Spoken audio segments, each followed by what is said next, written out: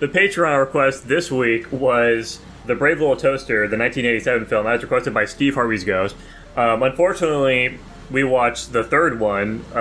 Hang on a second. I do just want to correct this because I know the comments are going to flame us for it. The Mars one is the third one, Dylan. What? Okay. Okay, I was misinformed. That's what I thought. I don't know why I believe Dylan. I was misinformed, sorry, okay? I said it with such confidence you had no choice but to believe me.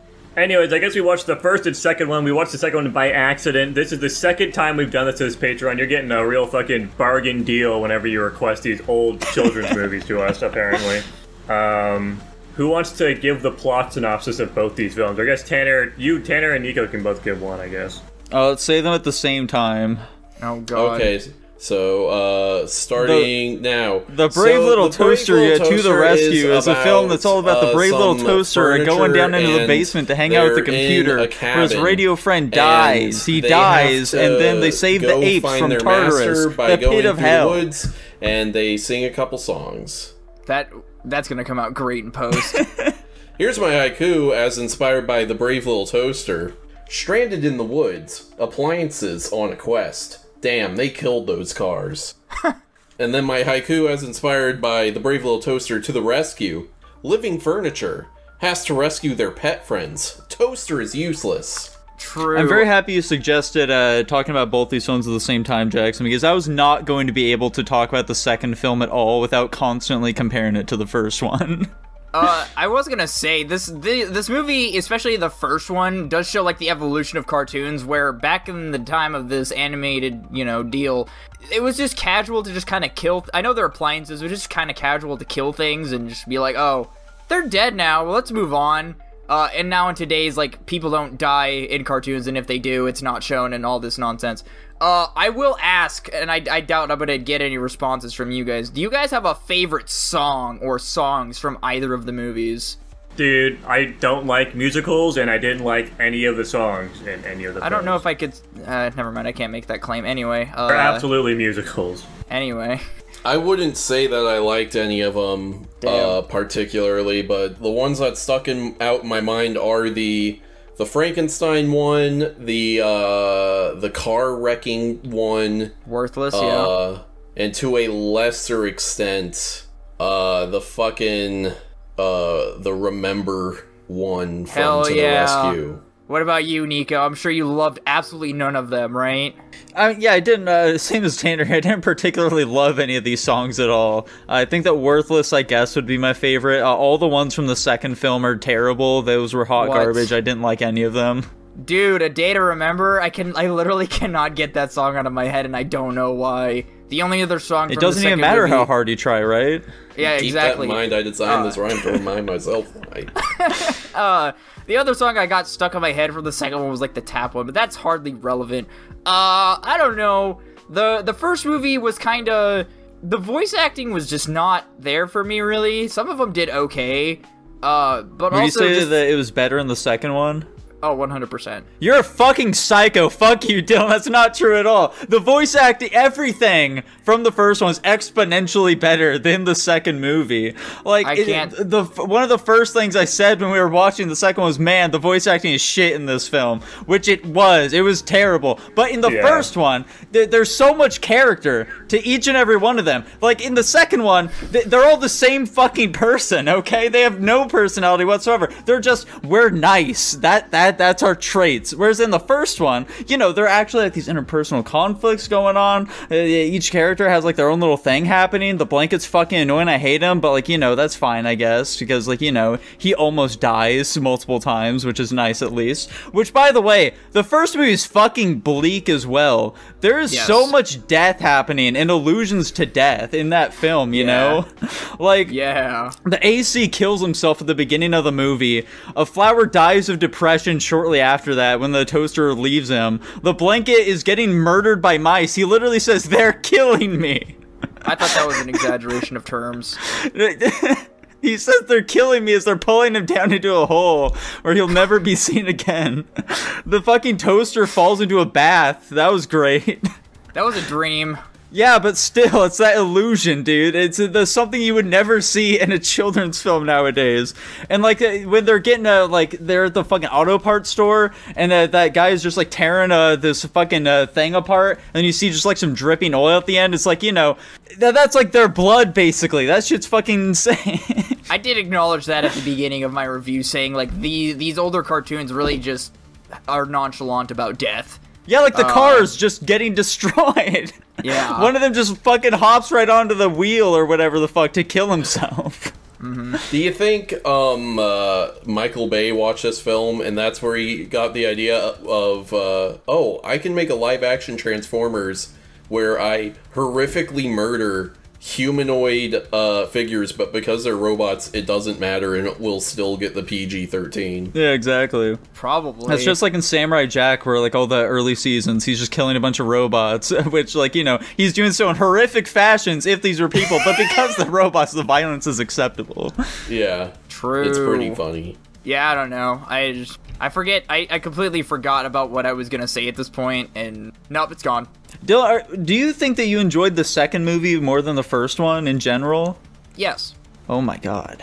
Yeah, no, Listen. I think the first one is vastly more entertaining, mostly just because of the characters. Like Nico touched on previously, the second movie's characters were insanely bland. They had very little character to themselves. But the first one, they all felt very individual to each other. Also, there's like some character arc to them learning to love each other. That shit's fucking stupid. I don't care about that. But it's mostly just like movie. the voice act. Is it a Disney movie? It doesn't fucking matter. Yeah, no, the characters are just so much more fleshed out in the first one, and I don't know why they don't do anything with that in the follow-up. It makes no sense. Like, the fucking radio guy's funny, he's got the whole gimmick of, like, copying what's going on the radio and, like, making that kind of his personality. That's fun, you know, they all have, like, a little, like, quirk to them. And that's just completely not present in the next one at all. It's very strange. Dylan, I'm kind of curious, what about the voice acting came across to you as better? Like, what was different that you noticed? It felt less stagnant in the second movie. It also has to do with like the audio cutting and everything, and like older movies where you can you could see where the audio clip ends and where it starts again. And I know that that just comes with time as well. I just don't like it in movies. It feels very choppy. And also just voice splicing as well, where they kind of have to take things, put them together in case like somebody screwed up midway through the sentence and all that stuff. This is just kind of minor stuff that bothers me. It just feels more flowy and cohesive in the second movie to me. You could be right about that second point. I didn't particularly notice that. As for like the being stagnant, I think you're just wrong, and that they've sounded far more emotive in the first one, especially like with the songs and how they're singing and whatever. Like, they sound bored almost all the time in the second one. I don't know if I agree with that. Like the fucking cat in the second movie, like she there's zero emotion behind anything she's saying. It's just like some random woman they brought in off the street to say, hey, can you read a few lines for us real quick? You don't need any context behind these, just read the paper. Anyways, let's get to the elephant of the room, and the biggest reason why the first movie is better than the second. You guys know what I'm going with for this. They do, yeah. I don't. Let's hear it. The girlfriend. Why did they whitewash her, and why did they make her less hot in the second? What's up with that? I do remember asking at the beginning of the next movie, I was like, did he get a new girlfriend, or is this supposed to be the same one? And it took me till like midway to the end of the movie to realize, no, that's still her. Because also she doesn't have a lot of screen time, so I was trying to really figure that out. She just got like a tan or something that week, you know, so... Yeah, even in the first one, with the limited screen time of both films, she at least has like a pretty defined personality with how that she interacts in the first one. The second one, she's just some fucking woman, and there's like really no depth to her character at all. But there's some depth to, like, you know, the main character. And also, I think the second movie's biggest flaw is just like the split like plot thing going on, mostly just because they're dividing up resources between two different plots, and I don't think either of them are very good in the first place. So instead of just like focusing on one like simple kid story, they're like having like these two simultaneous things going on and like interconnecting at the end, and they're both just really fucking boring and stupid, and because of that it just makes it even more boring and stupid, and it really just doesn't stick the landing at all. Yeah, and I mean, the scope is just so much smaller in the second one as well. Like, basically the only places they spend any amount of time in are the lab and the basement, and that's about it for the most part. Yeah. Yeah, I was gonna say, I like the location variety in the first one. Yeah. Well, the first one was just a lot more creative artistically as well. Like, I feel like they did a lot more fun things with, like, angles and stuff and just general cinematography. The second one is just, like, super cookie cutter. Mm-hmm. Yeah. Despite all of this, guys, do you have a favorite character out of the movies? Radio. Yeah, Radio. Yeah, the radio. I expected Nico to say Radio. That's kind of... I guess that makes sense. Should have expected all of us to say radio, apparently. I mean, I kind of had a feeling, but I didn't want to make assumptions, you know? What about you? I don't know. I either like the lamp or the vacuum cleaner. They're both pretty cool. Okay. I also like the radio, though. I'm not counting him out. He's pretty cool, too. Guys, how have we not mentioned the fucking clown yet, by the way? The clown scene. What was up with that shit? Right? Why was that in this movie? Which one? Well, what do you mean, which one? There's only one. It was like the horror scene in the second one. No, it was the first one. I mean. Yeah. It was in the first one, and Toaster had a nightmare, and a fucking crazy-ass clown attacked him. Yeah, he whispers at him to run, which, by the way, the decision to make him whisper that shit makes it, like, 10 times more terrifying. Yeah, spine-chilling. Yeah. What's really funny about that part is I literally paused on the frame of him being, like, super close up when Tanner and I were watching that movie, and it just, the clown just reminds me of something. I don't know what. Like, it just seems really familiar. Maybe it's just, like, a really generic way to draw, like, a... No, it was not Terrifier. I was like, fucking, there's like a, I don't think it is this guy. There's like a YouTuber, like Colossus is Crazy, that has a profile picture of like a clown face, and it looks like that, maybe. I also haven't seen that profile picture in many years, so who knows. Potentially, that's where he drew the inspiration of it from. It's impossible to say. Yeah. One thing that I will knock the first movie for, which, by the way, I don't think the first movie is a masterpiece at all. I just think it stands out so much more because of the comparisons you can draw between the two of them. But one big thing that I do want to knock it for is when the Toaster sacrifices himself to fucking kill himself to save his master or whatever the fuck.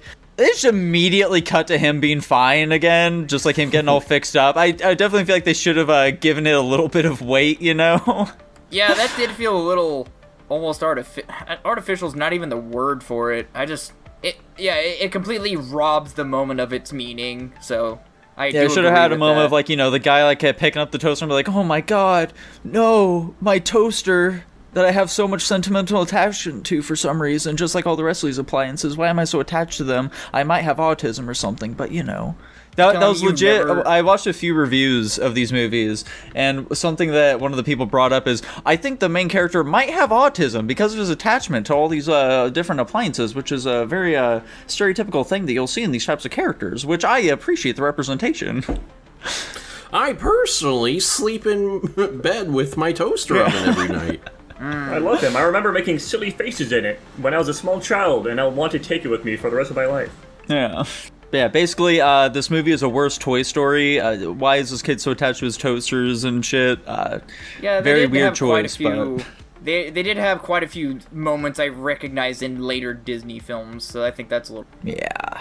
Yeah, with that, boys, do we have anything else to say about the Brave Little Toaster duology here? I think it's funny that the name is like an ironic thing that people kill themselves with toasters, and there was a scene in the first movie where he was falling in a bathtub or forks over the sky. That shit do be cracking me up. Oh, yeah. The Brave Little suicide method for that. It's my favorite suicide method. Well, boys, kicking us off here. I guess, Dylan, we're the most curious about you. What are you ranking these films? God damn it, I knew this was going to happen, which is why I'm prepared. In chronological order, I gave the Brave Little Toaster a C-, and I gave the Brave Little Toaster to the Rescue a C+. Damn, that's basically the reverse of mine. I'm giving the Brave Little Toaster a C+, and the Brave Little Toaster to the Rescue a D+. Oh, damn. I'm giving the Brave Little Toaster a B-, and then the Brave Little Toaster to the Rescue a C. And personally, I gave the Brave Little Toaster a flat C, and to the Rescue a D. And overall, that means the Brave Little Toaster lands at a C+, and to the Rescue lands at a C-. Damn it! Those are the opposites of what I have. I was hoping to get at least one green check mark. Oh well. Yeah, snooze you lose, buddy. Pick the better one next time. I did. Pick the one where they go to Mars. Maybe. There you go. That one's a banger. I have nostalgia for that one. Now that's a jump the shark moment if I ever heard one.